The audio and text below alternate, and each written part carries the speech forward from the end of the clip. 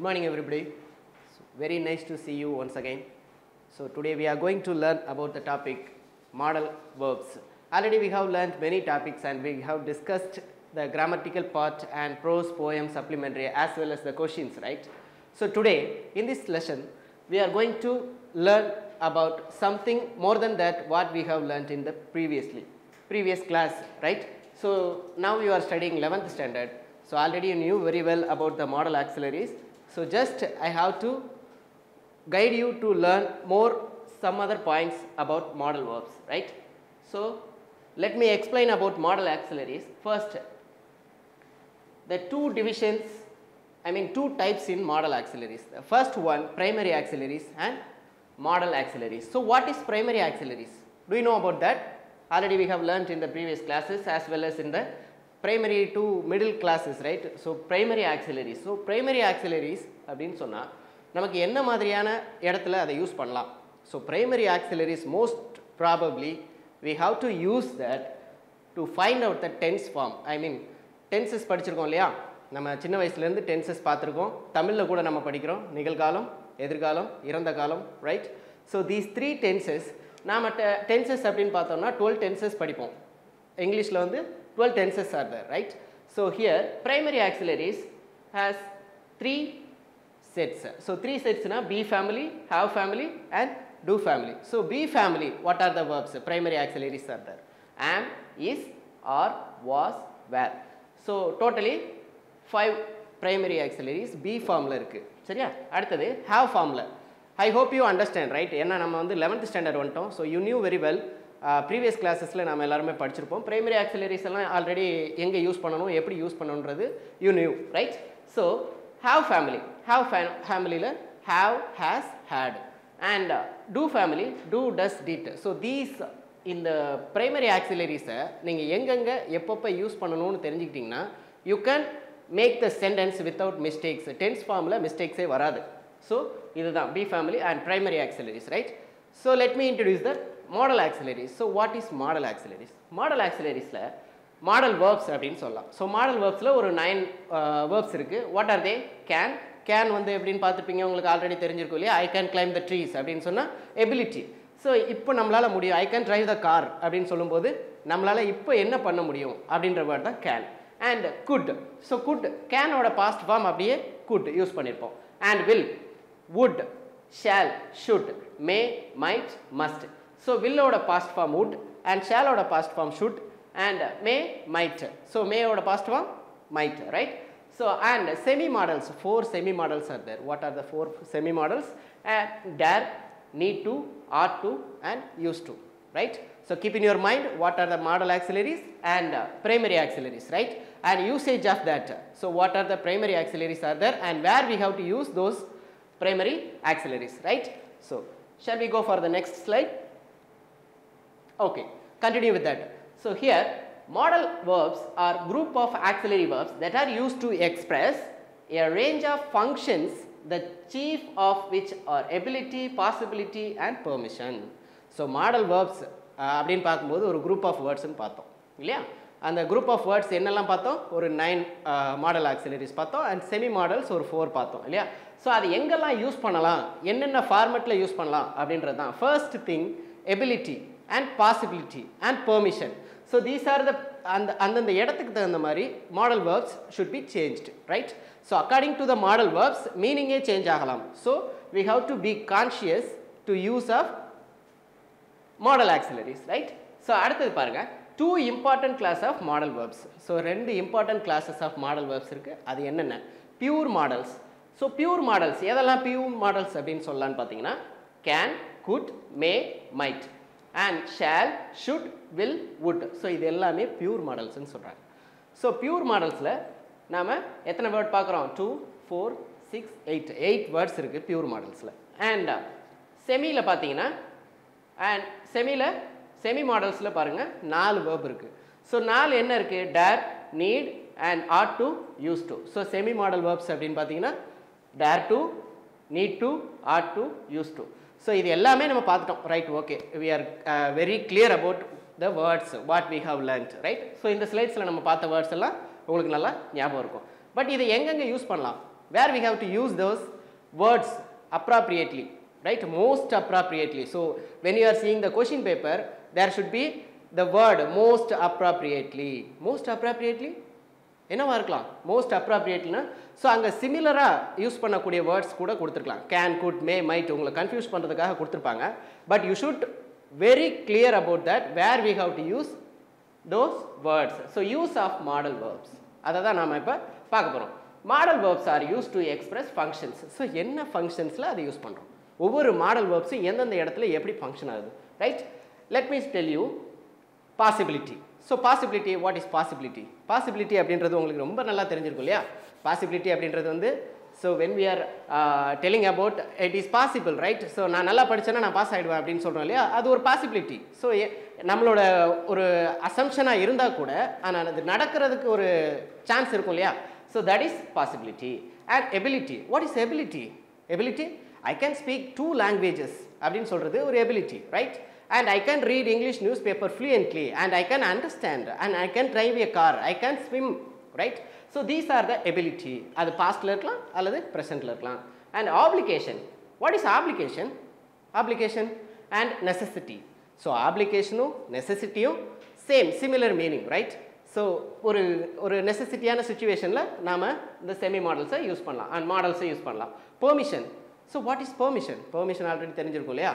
நம்ம எல்லாரும் சின்ன வயசுல இருந்து கேட்டு பார்த்து வளரக்கூடிய விஷயங்கள் and how to ask questions and may I drink some water. நான் கிளாஸ்ல இருக்கும்போது நீங்க கேட்பீங்க and டீச்சர்ஸ் கிட்ட may I come in அப்படினு கேக்குறோம் இல்லையா? so அந்த மாடல் வெர்ப்ஸை பெர்மிஷனா யூஸ் பண்றது எங்க அப்படின்றத அதோட function. and prohibition, what is prohibition? so prohibition அப்படின்றது வந்து யூஸ் பண்ண கூடாது and should not அப்படினு சொல்றோம் இல்லையா? so அது நெகட்டிவ் ஃபார்ம்ல ஒரு இடத்துல யூஸ் பண்றது. and advice, advice ஆல்ரெடி தெரியும் இல்லையா? நம்ம நிறைய கேட்டிருப்போம் and நிறைய இடங்கள்ல நாமளே கூட சில பேருக்கு பண்ணிருக்கலாம். இல்ல உங்க फ्रेंड्स கூட கேட்டிருந்தாங்க அப்படினு சொன்னா ஒரு சில அட்வைஸ் பண்ணிருக்கலாம். நல்லா படி, எக்ஸாம் வருது, படிச்சு நல்லா படிக்கணும் அப்படினு சொல்லிருப்போம் இல்லையா? so that is advice. and suggestions, suggestionக்கும் adviceக்கும் சின்ன டிஃபரன்ஸ் தான். so advice அப்படின்றது வந்து நாம ஒருத்தங்களுக்கு வந்து ஒரு வேயை காட்டுற மாதிரியான ஒரு அட்வைஸா இருக்கலாம். மேபி நீ வந்து மெடிசின் நல்லா எடுத்தீனா சீக்கிரம் உன்னோட ஃபீவர் சரியாயிடும் அப்படினு சொல்லுவோம் இல்லையா? so that is advice. and suggestions, நாம இன்னைக்கு ஒரு வாக் போயிட்டு வரலாமா, கொஞ்சம் போரிங்கா இருக்குது, right? so shall we go for fishing or shall we go for driving, like that நாம கேக்குறோம் இல்லையா? ஒரு suggestions. so both are similar meaning, ரெண்டுமே ஒன்னு போல இருக்கிற மாதிரி இருக்கும், but it has some differentiation, right? and request, what is request? requestக்கும் permissionக்கும் கொஞ்சம் டிஃபரண்ட் இருக்கு. permission அப்படின்றது வந்து நாம மேபி ரெக்வெஸ்ட்டுக்கு ஒரு ஸ்டெப் மேலன்னு வச்சுக்கலாம், ஓகேவா? ரெக்வெஸ்ட் அப்படின்றது வந்து ப்ளீஸ் அப்படின்ற வார்த்தையை ஆட் பண்ணிக்கிறது. So request, please give me ஒரு பென் அப்படின்னு நம்ம கேட்குறோம் இல்லையா? So that is request. And resolve, what is resolve? Resolve, so இந்த மாதிரி வார்த்தைகள் எல்லாமே மோஸ்ட்லி நாம் டே டு டே லைஃப்பில் யூஸ் பண்ணுற வேர்ட்ஸ். மாடல் ஆக்சிலரிஸ் நாம் டே டு டே லைஃப்பில் யூஸ் பண்ணுறோம் அண்ட் நம்மளை அறியாமலே அந்த யூசேஜ் நமக்கு தெரிஞ்சிருக்கும். But when we are learning about the rules of model verbs, so அதெல்லாமே நமக்கு டிஃப்ரென்ஸாக ஃபீல் ஆகலாம். But daily we are using these kind of model ஆக்சிலரிஸ். So let me introduce the next slide. And so model வேர்ப்ஸை ஒவ்வொன்றா பார்த்துடலாம், எங்கெங்கே எப்படி எப்படி use பண்ணலாம். So let me tell you simply can. So can அப்படின்றது என்ன, அதை எங்கே யூஸ் பண்ணலாம், right? Possibility and ability. So possibility already நம்ம பாசிபிலிட்டினா என்ன, எபிலிட்டினா என்னன்றதை செப்பரேட்டாகவே பார்த்தாச்சு, right? So possibility, you can pass if you study, right? So already சொன்னேன் இல்லையா, நீங்கள் நல்லா படித்தா நீங்கள் பாஸ் ஆகிறதுக்கு சான்ஸ் இருக்குது. So that is possibility, right? So this is the possibility, you can pass if you study.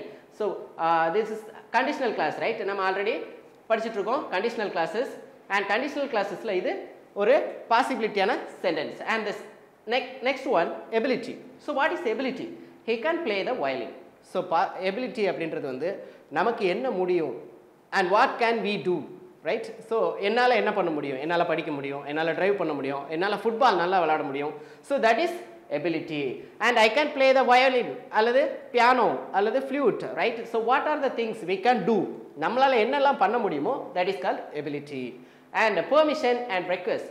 so when we are using the word can, so it is a polite word அப்படின்னு சொல்லலாம், polite alternatives. so என்னைக்கு நாம வந்து ஒரு பெர்மிஷனாக கேட்க போகிறோமோ அதை வந்து can I borrow your phone அப்படின்னு கேட்குறோம் இல்லையா? so that is can I borrow your pencil or pen and whatever it may be. so permission and request, so we can use can. and suggestion already நம்ம பார்த்தோம் suggestion அப்படின்றது வந்து adviceக்கும் suggestionக்கும் கொஞ்சம் similar difference உண்டு and suggestion அப்படின்றது வந்து can you shift down a bit so அது வந்து பண்ணலாமா வேணாமா அப்படின்றதுக்கு இடையில கேட்கக்கூடிய ஒரு சஜஷனாக இருக்கலாம் and so can ஓட past form could so could அப்படின்றது என்னன்னு பார்த்தலாம் could possibility ability and permission suggestion so possibility ability எல்லா விஷயத்துக்குமே can எங்கெல்லாம் யூஸ் பண்றோமோ அதோட past formக்கு நம்ம could யூஸ் பண்ணிக்கலாம் right possibility ability permission and suggestion so what is possibility so for the example he could pass if he studied so இங்க பார்த்த அதே sentence ஓட past form right so you knew very well because when we are using can so it is a present form and past form we could use the word modal verbs could right so that is so இத தான் நாம பார்த்துட்டு இருக்கோம் இது அப்படியே set of past formல இருந்தது அப்படினு சொன்னா we can use could ஓகேவா so keep in your mind நாம என்னென்ன வேர்ட் படிச்சிருக்கோம் can and could so எங்கங்க யூஸ் பண்ணலாம் permissionக்கு யூஸ் பண்ணலாம் possibility ability permission suggestion so இந்த நாலு வார்த்தையுமே presentல இருக்கு and could also the same where we have to use modal verbs keep in your mind have you understood yes I hope you knew very well because we have learnt in the previous classes right so just I have to recall all those things what we have learnt in the previous classes right so will எங்க will use பண்ணலாம் will வந்து ஒரு decision எடுக்கிறோம் இல்ல நான் நாளைக்கு பண்ண போறேன் I will go for theater next day அப்படினு சொல்றது நாளைக்கு நான் பண்ண போறேன் ஏற்கனவே ஒரு ப்ரீ டெசிஷனா இருக்கலாம் அல்லது ஃபியூச்சர்ல நடக்கக்கூடிய ஒரு விஷயத்துக்கு நம்ம will பண்ணோம் இல்லையா and would so will ஓட past form தான் would so future action future possibility so would அப்படின்றது நாம future actionக்காக சொல்லலாம் I said that she would take me to the hospital they would go into the station so futureல possibility இருக்கிற இடத்துலயோ அல்லது future actionக்கோ நாம would use பண்ணிக்கலாம் right tensesக்கும் இதுக்கும் பெரிய அளவுல வித்தியாசம் கிடையாது but usage வந்து கொஞ்சம் change ஆகலாம் right so keep in your mind and the fifth one shall so where we have to use shallum willum எங்க யூஸ் பண்ணலாம் so அந்த இத வந்து நம்ம டென்ஸ்ல படிச்சிருப்போம் இல்லையா ஃபர்ஸ்ட் பர்சனா இருந்தா மட்டும் தான் shall யூஸ் பண்ணோம் and third person second personக்கு வந்து will யூஸ் பண்ணுவோம்னு பார்த்திருப்போம் so shall அப்படின்றது வந்து இங்க மாடல் வெர்ப்ஸா வரும்போது future action அல்லது resolve so future action அப்படின்றது வந்து நாளைக்கு நீ பண்ண போறது shall we go for அல்லது shall we go so we அப்படினு சொல்றதை விட I shall go அப்படினு சொல்லுவோம் இல்லையா so shall அப்படின்றது வந்து ஒரு future actionக்காக யூஸ் பண்றது and mostly shall வந்து first personக்கு தான் யூஸ் பண்ணுவோம் first person எதெல்லாம் pronounல do you know about that first person I we right so these are the first person and the second person you and third person வந்து he she it they right so அந்த நமக்கு pronoun எல்லாமே தெரிஞ்சிருக்கும் நம்ம already கிளாसेसல பார்த்துட்டோம் இல்லையா first person second person first person னா யார் பேசுறாங்களோ அவங்க தான் first person second person யார் கேக்குறாங்களோ அவங்க தான் second person third person யாரை பத்தி பேசுறோம் எதை பத்தி பேசுறோம் அவங்க தான் third person right so இங்க first personக்கு shall யூஸ் பண்ணிக்கிறோம் and sixth one பாருங்க should அப்படின்றது எங்கெல்லாம் யூஸ் பண்ணலாம் should advise future possibility so adviceக்காகவும் future possibilityக்காகவும் use பண்ணலாம் ஆல்ரெடி நம்ம பார்த்துட்டோம் adviceனா என்ன and future possibility அப்படினு சொன்னா nothing but இப்போ நடக்கக்கூடிய விஷயத்தை நாம எப்படி அஸ்யூம் பண்றோமோ அதே மாதிரி I will pass my 11th standard அப்படினு சொல்லும்போது அதாவது I should pass my board exams அப்படினு நாம சொல்றோம் இல்லையா so that is future possibility right keep in your mind so for the example advice பாருங்க you should study for your exam so when we are forcing the tone நாம வந்து you should அப்படினு சொல்லும்போது ஒருவேளை கொஞ்சம் ஹார்டா இருக்கே வேர்ட் அப்படினு கூட யோசிக்கலாம் but this is for advice you should study your exam அப்படின்றது வந்து ஒரு polite alternative word so you should study for your exam and future possibility should there be rain tomorrow so future possibility அப்படினு சொன்னா நாம இப்ப climate பார்த்தோம்னா மழை வரலாம் அப்படினு சொல்லுவோம் இல்லையா so அதான் future possibility நம்மளால கெஸ் பண்ணக்கூடிய விஷயம் and it may happen in the futureல அது கண்டிப்பா நடக்கலாம் அப்படினு ஒரு டிசைட் பண்ண ஒரு விஷயத்தை we can use future possibility and the next one seventh possibility so possibility and formal permission so may எங்கெல்லாம் யூஸ் பண்ணலாம் may யூஸ் பண்ணிட்டாலே அது வந்து நம்மளோட டோனே சேஞ்ச் பண்ணிடும் ஏன் அப்படினா may come with you அப்படினு கேட்க முடியாது right so may come in அப்படி நம்ம கேக்குறோம் இல்லையா when you are entering the class so class teacher deo இல்ல டீச்சர் கிட்ட நீ கேப்ப இல்லையா may I come in so it will change the tone into politeness so அது எப்படி ஆயிடும் பொலைட்டா மாத்திரும் so அதனால may வந்து எங்க யூஸ் பண்ணலாம் possibilityக்கு யூஸ் பண்ணலாம் and permissionக்கு யூஸ் பண்ணலாம் possibilityக்கு எதுக்காக யூஸ் பண்றோம் and why we use for possibility அப்படின்றது it may come அவங்க வரலாம் right. So she may come she may call you அப்படின்னு சொல்கிறோன்னு வச்சுக்க. ஸோ எதுக்காக நம்ம யூஸ் பண்ணுறோம்? she may call அப்படின்றது வந்து ஒரு வேளை நடக்கலாம், அவங்க உனக்கு கால் பண்ணலாம் அப்படின்னு சொல்கிறோம் இல்லையா. So that is May possibility. ஒரு வழியாக நமக்கு வந்து ஒரு அசம்ஷன் இருக்கும் இல்லையா, எனக்கு நடக்கலாம் and I May pass the exam அப்படின்னு சொல்லும்போது நான் பாஸ் பண்ணிவிடுவேன் அப்படின்றது. ஸோ நாம் பாசிபிலிட்டியான விஷயத்தை அதுக்கு யூஸ் பண்ணலாம். அண்ட் ஃபார்மல் பெர்மிஷனுக்கும் மே யூஸ் பண்ணலாம். And might, so மேயோட past tense தான் might right. So come to the point, possibility and suggestion. இந்த வேர்டு எல்லாமே உங்களுக்கு ஒரு சின்ன கன்ஃபியூஷன் இருக்கலாம். எல்லாமே possibility, advice, suggestion and future possibility இப்படின்னு வருது சொல்லலாம் இல்லையா. So but it has some difference comparing to other word. So ஒரு வேர்டுக்கும் இன்னொரு வேர்டுக்கும் it may differ right. So might பாருங்க possibility and suggestion. Don't push the people, someone might fall over. So possibility இருக்கிறது right. And suggestion, if you have sensitive teeth you might go for a dentist. So these are the words example for possibility and suggestion. And the last one must. So must already தெரிஞ்சிருக்கும், நம்ம நிறைய இடங்கள்ல கேள்விப்பட்டிருக்கோம் right. you must study அப்படின்னு சொல்லியிருப்போம் இல்லையா. So அந்த வார்த்தைகள் எல்லாமே மஸ்ட் பார்க்கும்போது நெசசிட்டி ஆர் ஆப்ளிகேஷன். ஸோ ஒரு இடத்துல நீங்கள் அதை வந்து you must follow the rules அப்படின்னு சொல்கிறோன்னு வச்சுக்கோங்க. So what is that? Must அப்படின்றது வந்து நீங்கள் கண்டிப்பாக ஃபாலோ பண்ணணும். தட் இஸ் ஃபார் ஒரு டோன் வந்து எப்படி இருக்கும், கொஞ்சம் அழுத்தமாக you must do your work and you must complete the test on the time அப்படின்னு சொல்கிறோன்னு வச்சுக்கோங்க. ஸோ தட் இஸ் ஃபோர்ஸ்ஃபுல்லி நெசசிட்டியை குறிக்கும். ஸோ தட் எக்ஸாம்பிள் பாருங்கள், this is very important meeting and you must be on time. So this is very important, you must be on time அப்படின்னு சொன்னால், so இந்த இடத்துல ஒரு necessity நீங்கள் கண்டிப்பாக பண்ணணும். ஸோ இன்சிஸ்ட் பண்ணுறது மஸ்ட் வந்து என்ன, ஒரு நெசசிட்டியை இன்சிஸ்ட் பண்ணுது. ஸோ அதுதான் must. So 9 words we have learnt and what are the model verbs and where we have to use those words அப்படின்னு படிச்சிட்டோம் இல்லையா. So let me tell you the next one. So semi மாடல்ஸ்ன்னு பார்த்தோம். Semi மாடல்ஸை பார்த்துடணும் இல்லையா.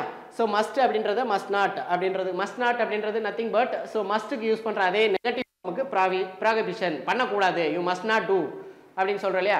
You must not drive a car fast அப்படின்னு சொல்கிறோம். So வேகமாக car ஓட்டாதீங்க, வேகமாக bike ஓட்டாதீங்க. So that is prohibition right. You must not tease the animals. So இந்த மாதிரி வந்து மஸ்ட்ன்றது எவ்வளோ தூரம் நெசசிட்டியோ அண்ட் அதோட நெகட்டிவ் ஃபார்முக்கு நம்ம என்ன யூஸ் பண்ணலாம், மஸ்ட் நாட் யூஸ் பண்ணலாம் right. Keep in your mind what are the words we have learnt. And the next one, had to. Had to is the same way, necessity or obligation in the past. So நம்ம application அல்லது necessity அப்படின்றத ஏற்கனவே நம்ம மஸ்ட்டுக்கு பார்த்தோம் இல்லையா. So அதோட past ஃபார்முக்கு என்ன யூஸ் பண்ணுவோம் அப்படின்னா had to யூஸ் பண்ணுவோம். and he had to leave his apartment. So இது வந்து எப்படி குறிக்கும் அப்படின்னு பார்த்தீங்கன்னா, நம்ம மே மைட்ஸ்ன்னு பார்த்தோம், ஷால் ஷுட்னு பார்த்தோம், கேன் குட்னு பார்த்தோம்.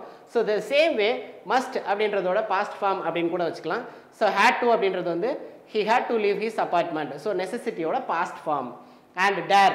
ஸோ டேர் அப்படின்றது வந்து கொஞ்சம் எப்படி இருக்கும் அப்படின்னா ஃபோர்ஸ் பண்ணுற மாதிரி தான். So warning R admonition. So அதாவது வார்னிங் கொடுக்கறது ரைட். என்ன டேர் அப்படின்ற வார்த்தையெல்லாம் ஹவு டேர் யூ அப்படின்ற வார்த்தை தான் நம்ம ஃபெமிலியராக கேட்ட விஷயம். அண்ட் டேர் டு அப்படின்றது வந்து நமக்கு வார்னிங் கொடுக்கறதுக்காக யூஸ் பண்ணுறது. And NEET. So NEET insist necessity. So NEET அப்படின்றது வந்து I need to go for அப்படின்னு சொல்கிறோம் இல்லையா. ஸோ நீட் அப்படின்றது வந்து ஒரு இடத்துல நம்மளோட விஷயமோ அல்லது ஒரு நெசசிட்டியாக இந்த விஷயத்தை கண்டிப்பாக நம்ம பண்ணி தான் ஆகணும் அப்படின்னு வரும்போது நம்ம நீட் டு யூஸ் பண்ணிக்கலாம். No one need to think about that. So example sentence பாருங்கள், no one need to think about that. So எந்த இடத்துல நீடு யூஸ் பண்ணணும் அப்படின்றது வந்து ஒரு உங்களோட நீடு இருக்கு இல்லையா. ஸோ நீடுக்கும் வாண்ட்டுக்கும் டிஃப்ரெண்ட் வந்து நமக்கு நீட் அப்படின்றது வந்து கண்டிப்பாக அது எசென்ஷியல் அப்படின்னு வரும்போது தான் நம்ம நீடுன்ற வார்த்தையை யூஸ் பண்ணுவோம். ஸோ அதனால தான் நெசசிட்டி அப்படின்றத பார்க்குறோம்.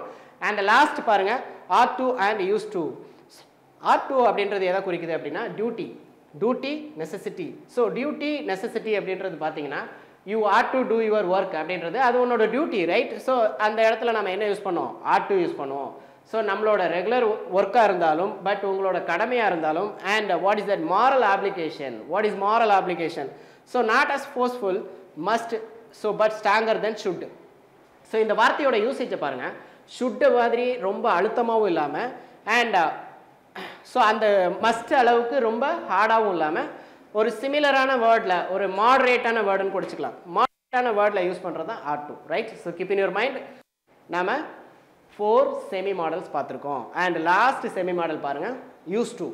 ஸோ யூஸ் டு அப்படின்றது வந்து நாம் பார்க்குறது என்னன்னு பார்த்தீங்கன்னா used to past action. இப்போ வந்து நான் used to read newspaper அப்படின்னு சொல்கிறது வந்து நான் டெய்லி பண்ணக்கூடிய விஷயம். ஸோ ரொட்டீன் ஆக்ஷன்ஸ்க்காக நாம் used to யூஸ் பண்ணுவோம். ஸோ என்னோட பாஸ்ட்டில் நான் என்ன பண்ணிட்டு இருந்தேன், I used to read newspaper அப்படின்னு சொல்லும்போது I used to அப்படின்றது வந்து that is past action, routine action, habitual action அப்படின்னு சொல்லுவோம் இல்லையா. ஸோ habitual actionக்காக நம்ம என்ன யூஸ் பண்ணலாம், used to யூஸ் பண்ணலாம், ரைட். ஸோ இங்கே ஒரு எக்ஸாம்பிள் பாருங்கள், I ought to be more punctual. So ought to அப்படின்னா நான் கண்டிப்பாக பங்க்சுவலாக இருப்பேன். ஸோ அந்த நெசசிட்டிக்கும் அந்த ஒரு ஃபோர்ஸான வேர்டுக்கும் இடையில வரக்கூடிய வேர்டு தான் ought to. And I used to read newspaper daily. So used to அப்படின்றது வந்து semi model. So which is I used to read newspaper. So அது என்ன அப்படின்னா பாஸ்ட் ஆக்ஷன், ரைட். பாஸ்ட்டாக ரொட்டீனாக நம்ம யூஸ் பண்ணுற விஷயம், ரைட்.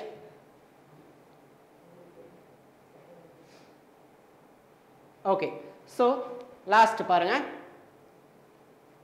இது வரைக்கும் மாடல் ஆக்சிலரியோட யூசேஜ் பார்த்துட்டோம். ஸோ அதோட பாஸ்ட் ஃபார்ம் என்ன அப்படின்றதையும் அதோட ஷார்ட் ஃபார்ம் என்னன்றதையும் ஒரு ஷார்ட்டாக பார்த்துடலாம், right. கேனோட past tense cannot, and அதோட ஷார்ட் ஃபார்ம் கான்ட்ராக்ஷன் அப்படின்னு சொல்லுவாங்க. So short form can't. So இதுதான் can, good, shawl, should, will, would, May, might, must, dare and need to, add to. இது நம்ம மாடல் ஆக்சிலரிஸ் பார்த்தோம் இல்லையா. அதோட நெகட்டிவ் ஃபார்ம் நெகேஷன் சொல்லுவோம். நெகட்டிவ் ஃபார்ம் அப்படின்னா cannot, could not, shall not, should not, will not. So இது எல்லாமே பக்கத்தில் நாட் ஆட் பண்ணிக்கிறதுனால நாம் அதை நெகட்டிவ் ஃபார்மாக மாற்றிக்கலாம். இந்த செமி மாடல்ஸுக்கு மட்டும் ஆட் டூன்னு இருக்கிற இடத்துல ஆட் நாட் டூ அப்படின்னு யூஸ் பண்ணோம். ஓகே, ஸோ நெகட்டிவ் ஃபார்முக்கு நாட் யூஸ் பண்ணோம். அண்ட் அதோட கான்ட்ராக்ஷன்னா ஒன்றும் இல்லை, அதை ஷார்ட்டாக யூஸ் பண்ணோம் இல்லையா. டோன்ட், டிட் நாட் அப்படின்னு யூஸ் பண்ணுறத ஷார்ட்டாக யூஸ் பண்ணுறது மாதிரி இங்கே யூஸ் பண்ணுறோம். can't, couldn't and shan't. Shawl நாட்டுக்கு தான் ஷாண்ட்டுன்னு சொல்லுவோம், ஷால் நாட்டுன்னு சொல்ல மாட்டோம், ரைட். அண்ட் ஷாண்ட் அப்படின்றத ஷார்ட்டாக யூஸ் பண்ணுவோம். won't, would, mustn't, needn't and oughtn't to, right. So keep in your mind contraction form. Okay, so we have come end of the class, right. So I hope you understood very well about this topic modal auxiliaries, and just I want to recall all those things what we have learnt in this video. And we have learnt modal auxiliaries. So modal auxiliaries have two parts, right. So what are they? Primary auxiliaries and modal verbs. So primary auxiliaries have family, do family and be family, right. Okay, so you have to revise all those things. If you have a doubt, just watch once again, and if you get more doubt on that, so we will discuss about the topic in the next video. Thank you, and we will meet in the next video.